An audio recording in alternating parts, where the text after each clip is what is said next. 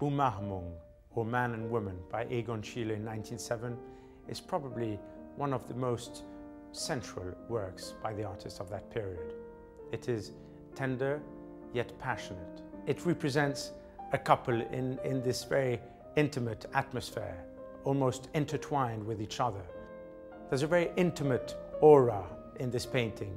The man is hugging, almost shielding this woman whom you hardly see and can only guess. The way Schiele depicts the skin of the body contrasts it even more with this very, very plain background. There is something very mysterious about it. He's not really kissing her. His lips are close to her ear. He's about to whisper something. One doesn't really know what's going on. What makes this gouache even more interesting and rather powerful is that the man depicted on the painting turns out to be Egon Schiele himself. It is an autoportrait. The woman is not his wife Edith, but a model that he had chosen at that time.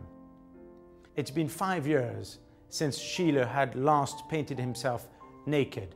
He was indeed totally traumatized when in 1911 he was condemned for immoral charges and put to jail, therefore refusing to paint himself naked moving forward until this very, very painting where he is halfway there.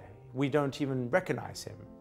This painting was realized at the pinnacle of Schiele's too short career. Indeed, Schiele dies only a year later at the age of 27.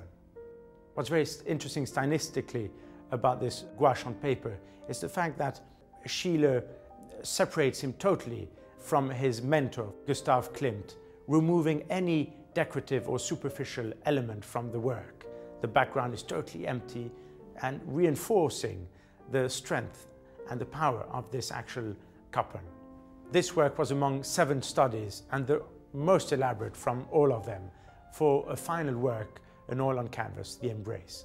Much more elaborate with a much more achieved background, but somehow it probably is this gouache which is the strongest of them all because of its simplicity and its purity.